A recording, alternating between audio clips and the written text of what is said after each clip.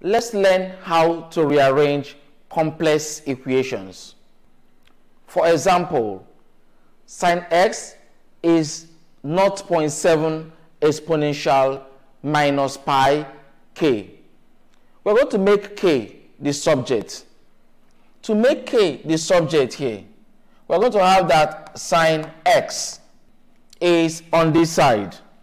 0.7 is multiplying exponential. On the other side is going to divide.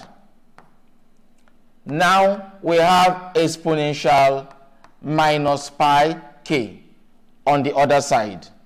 What we actually want is to isolate k. But the k we want to isolate is enclosed or held by exponential. In mathematics, the natural log of x is the same thing as log x of base e.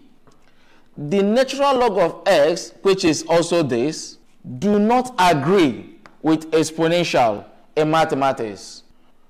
Whenever you want to eliminate natural log in an equation, you are going to introduce exponential. And whenever you want to eliminate exponential in an equation, you introduce natural log. For example, if I have exponential x and I introduce the natural log very close to exponential neutralizes exponential for you to have x. What we're going to do in this equation is to take the natural log of both sides, so that this natural log will eliminate exponential and minus pi k will be free. That is, we're going to take the natural log of both sides.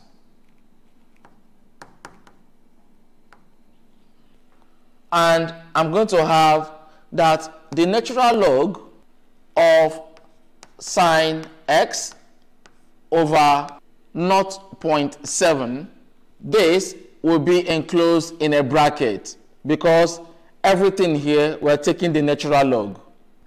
And on the other side, we're also going to take the natural log of exponential minus pi k. Because this natural log is close to this exponential, they will neutralize each other according to the law of mathematics. Now, on this side, I'm left with minus pi k. And on this side, I have the natural log of sin x over 0.7. I need just only k on this side. Hence, I'm going to have k.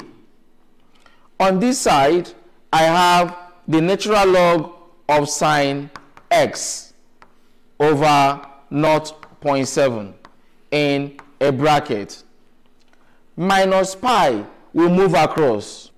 And because it's multiplying, on the other side is going to divide. K is now isolated. This is our answer. K can be written as minus pi, the natural log of sin x over 0.7. And this becomes our answer, making k the subject in this equation. You can check out this video here for more problems on rearranging complex equations.